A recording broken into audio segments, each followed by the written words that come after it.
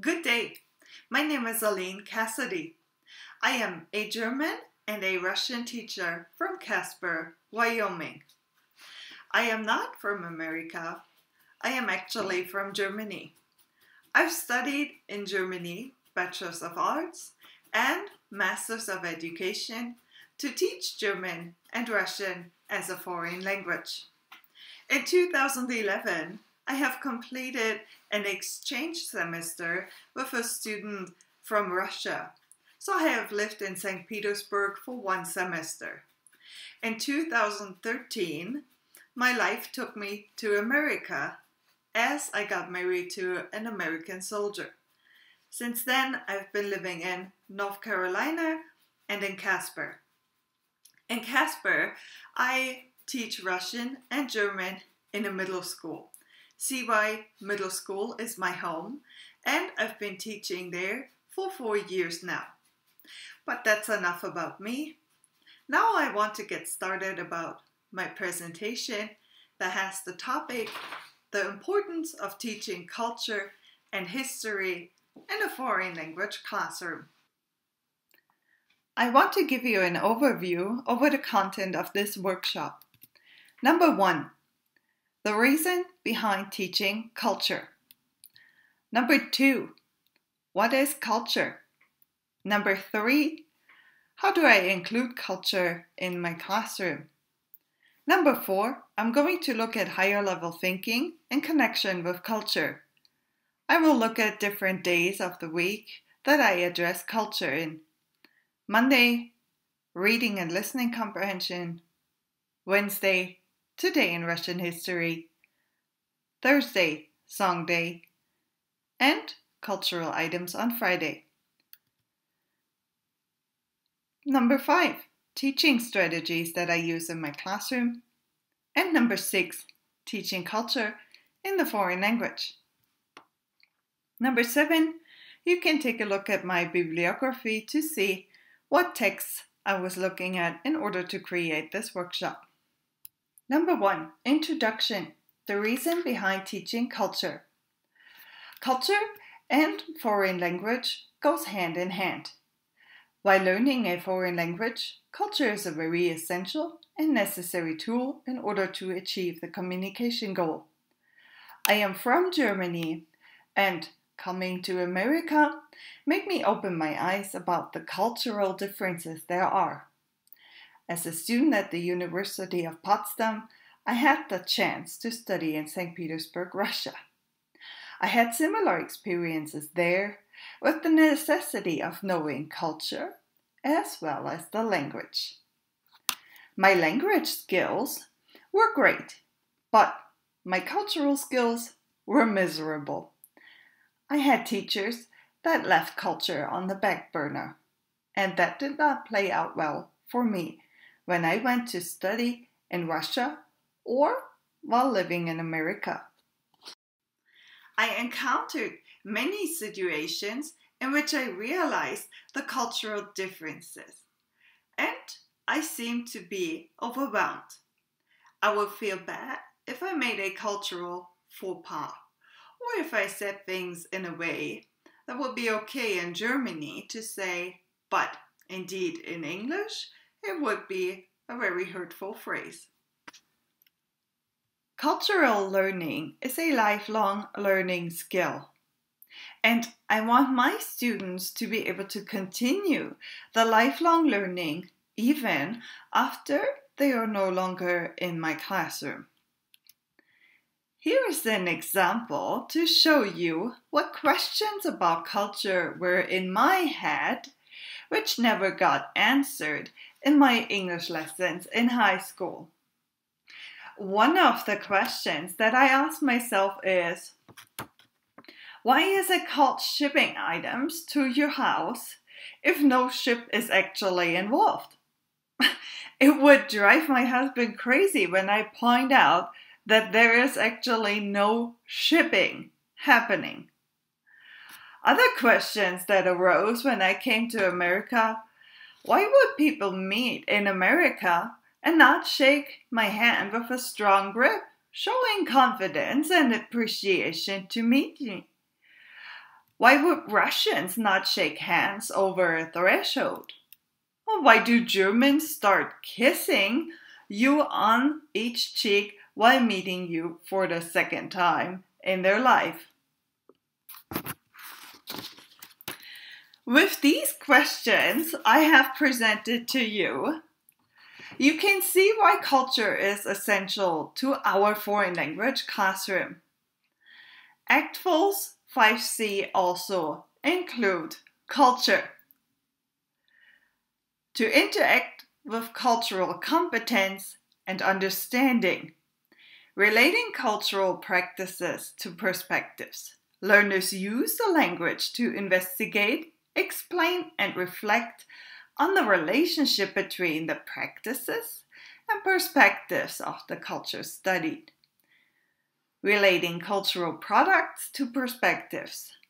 Learners use the language to investigate, explain, and reflect on the relationship between the products and perspectives of the cultures studied. What is culture? Garza states in his article, Culture in Foreign Language Teaching, the fifth skill, that not only should we include the big C in our lessons, but we should also address the small c. He explains that the big C includes famous writers, art, literature, and the small c includes objectives that affect our daily life. For my students, these questions are such as, how do they go to work each day? How do they get to the grocery store? Who buys the groceries? What does the grocery store look like? Do they have a Walmart? Garza treats culture as the fifth skill. That sounds like being the fifth wheel on a wagon. I prefer to treat culture differently in my classroom. I include it whenever I can, and I address it almost daily. Villavicencio asks in his article, Teaching Culture in a Foreign Language Classroom, a great question that will help me explain how I include the culture in my classroom. What is culture? Similar to Gazda, he includes obvious cultural items such as beliefs in philosophy, geography, religion, holidays, music, art, and history in his definition. How do I include culture in my classroom? The most challenging question is, how do I bring culture in my classroom? For non-native speakers, this might even be a more challenging question than for native speakers. ACTFL created this useful triangle. The triangle will help us determine what to include. It doesn't matter if we call this the big C or the small c, according to Garza, or if we call it perspective products and practices. Perspectives, meaning, attitudes, values, and ideas. Practices, patterns of social interactions. Products, books, tools, foods, laws, music, and games. The most important factor we should include in our thinking are the students. What do we want the students to know? We want them to be able to understand the culture. And the best way to get there is by exposing the students to the culture at every second possible. Inspire the students to ask questions and explore the cultural differences. I would like to bring up an example from my classroom. We were reading a text about the Russian sauna, banya. The students read about people going to the banya ever so often in order to converse, drink tea during the breaks, and then Russians would beat each other with tricks. My students were quite intrigued by the fact that Russians would love to go to the sauna so much and why they would beat each other with sticks and tricks. We started researching the health benefits of using a sauna. At the end, my students were able to answer their own questions, and they were even willing to use the sauna at the local fitness center their parents attend. These moments when the students ask questions and start their own research are the best part of my lesson. I inspired them to think about the cultural differences and question them as well. I love to learn with the students. What resources are my students using? How does knowledge change their mind? How can higher level thinking questions support the students' ability to compare, contrast, and analyze? Higher order thinking and connection with culture. Incorporating culture can be challenging. Some teachers prefer a cultural day of the week, and some teachers include a quick cultural session during the lesson presenting differences in culture and phrases in the target language that students might want to use when in the other country. I want to enable students to use their knowledge and not just take information in, but work with the information. I teach culture every day, and I will show you how I include the culture and inspire students to higher level thinking. The next section has 4 undersections. I want to talk about Monday, reading and listening comprehension. Wednesdays, today in Russian history.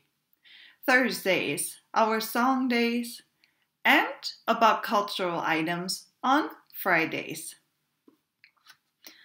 On Monday, reading and listening comprehension.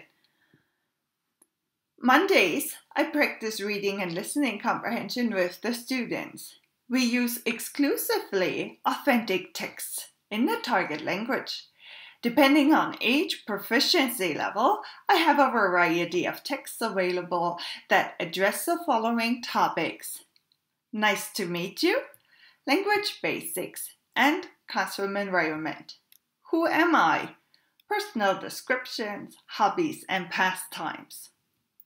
We are family, family relationships, and pets. Come on, let's go. Community, places, and directions. Let's eat. Food, beverages, and preferences. Where are you going? Schedules and travel information. My colleagues and I have developed these topics, and we have made it an effort to find any authentic online resources, including videos, blogs, questionnaires, social media profiles in the target language. These texts, blogs, and videos are indeed cultural items delivering information about daily life and routines and the community. Students are not only answering the questions about the text, but they are also analyzing the background of the videos. They are exploring the foreign language websites while starting to recognize these cultural differences. The first thing my students said while listening to a Russian speaker was, "They're speaking very fast." That is cultural learning right there. And the students learn without recognizing that they are exposed to another culture. Wednesday, today in Russian history. Wednesdays are the history days in my classroom. We usually read through a text describing what happened in Russian history, and then we start exploring. I will present to you a strategy that I use with my students. I will explain some more strategies I am using in my classroom in the next section. We read about the St. Isaac's Cathedral in St. Petersburg and its Golden Dome.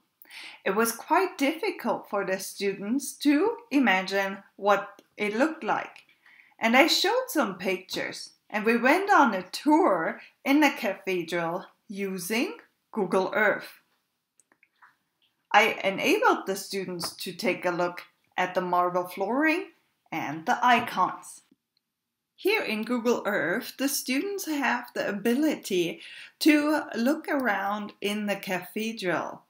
And I can even create a tour with them and explain what all these different paintings mean or how the cathedral was built.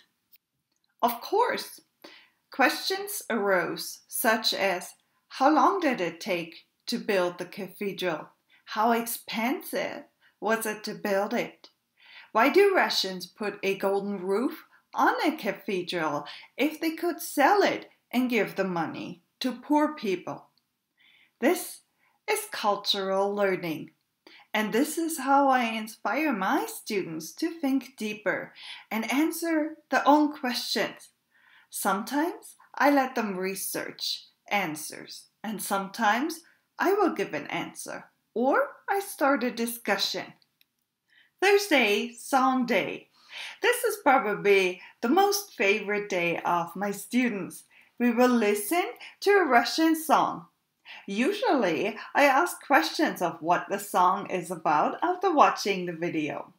Sometimes the students make a comment such as, "It's weird." And then we discuss of what they mean by that comment and how the video is different from music videos in the US.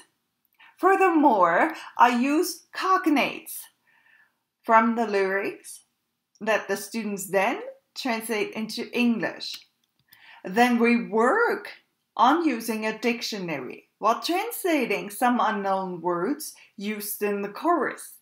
And lastly, we translate the chorus. Sometimes I play a song game of bingo, in which the students get a bingo sheet and mark the words as they hear them in the song. The person who gets a bingo first receives a little prize. The exercise improves the students' listening comprehension skills. Other times, I give a word or a phrase, and the students have to count how many times the word or phrase is sung in the song. That's a great way to combine working with the language and the culture. Friday, cultural items. Cultural items are plenty, as stated in the article written by Kutschall. More than a decade of standards, integrating culture in your language instruction. She underlined the fact that culture includes perspective, practices, and products. I use products such as food items and souvenirs or fairy tales and stories. We talk about famous Russian people such as Gagarin, the first man in space, or Pushkin, the Russian Shakespeare. I address the history of the Russian flag or talk about Matryoshka dolls. Another cultural item I use in my classroom are fairy tales. My students love to read Russian fairy tales, such as The Princess Swan or The Story of the Golden Fish. YouTube provides a variety of those fairy tales in Russian. The absolute favorite cartoon is the Russian Winnie Pooh. We usually watch the cartoons with English subtitles. It's a great opportunity for the students to immerse themselves into that other culture and understand what Russian kids watch on TV. I choose the cultural items and parts of history that are interesting for the students to learn about. I do not necessarily fit them to the topics I am teaching. My goal is to expose the students to as many different cultural items as possible. The student is continuously enabled to explore a variety of cultural items and perspectives, instead of being exposed to culture only when it fits to the topic or unit that is being taught. Number 5, teaching strategies that I use in my classroom. As I mentioned before, I am using higher level thinking questions and total participation techniques in order to inspire the students to compare, contrast, and analyze. As Dirma and Kramer are describing it in their work, Teaching Culture in the 21st Century Language Classroom, I want the students to be an active constructor of knowledge. I want to present to you some of the higher level thinking questions I am asking the students. I chose the following topics to give examples. Culture. How come that Russians have different traditions and superstitions than we have? Russian flag. Why is a flag an important symbol for a country? And what does a flag symbolize? Siberia. What does life look like when people live above the Arctic Circle? Diversity of languages. How come that people speak different languages around the world? Russian population. Why are so many people living towards the border of Russia, but not so much in the northern part of Russia? And Tsardom. What is the difference between a king and a Tsar? These questions are great to start communication between the students. I mentioned to the students there is no right or wrong answer. I tell them that their answers have to be plausible and a good explanation of what they are thinking. Higher level thinking questions can be a great discussion starter. Another way of supporting higher level thinking is to let students write their own texts by using a writing prompt. I use that especially while talking about history. What would have happened if ... Which Russian Tsar or famous person would you choose for your zombie apocalypse team?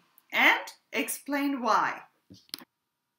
I employ total participation techniques in my classroom in order to increase the students' response rate and to track students' progress.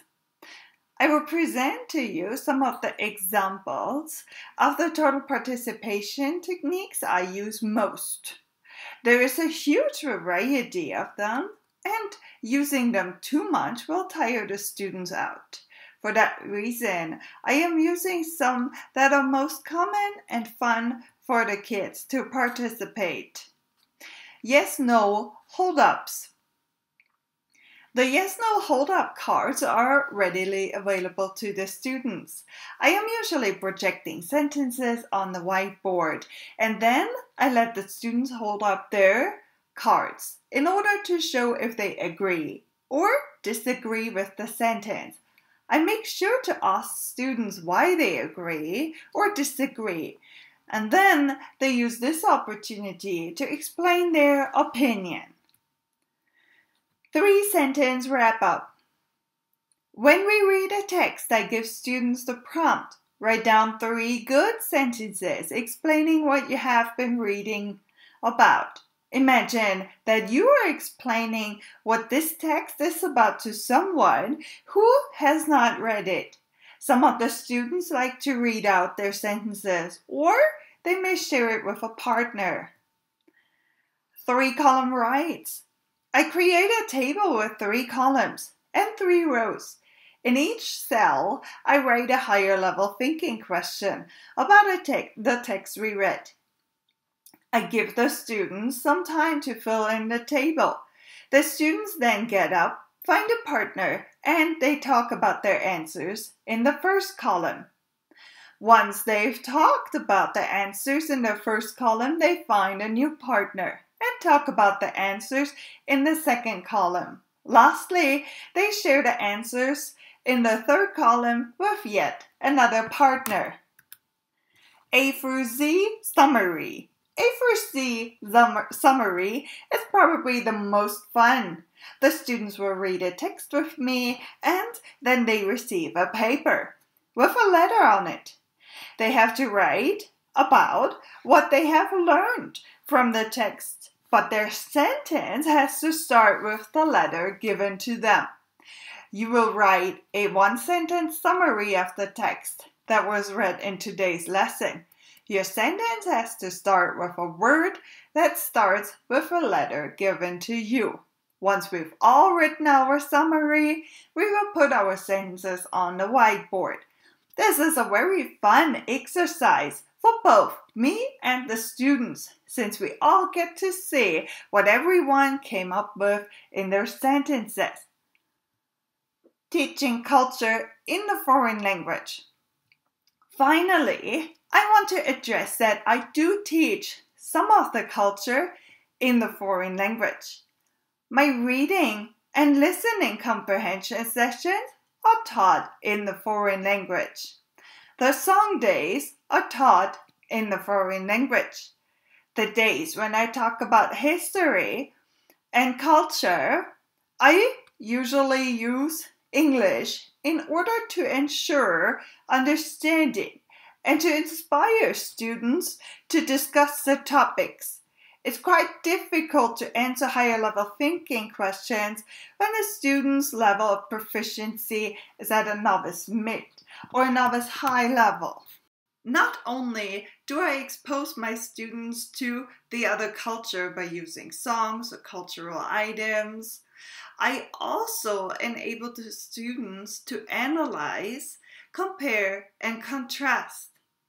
I want the students to be able to express their opinion about other cultures and express the results of their research. For that, higher level thinking questions and total participation techniques help a lot.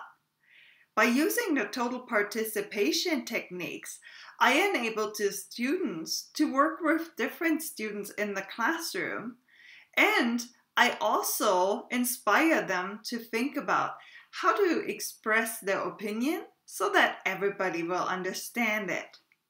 Higher level thinking questions are not easy questions to answer. Some of them might be leveled lower than others, especially when I give writing prompts. I want to ensure that my students do have enough time to think about the question and then to write down their answer.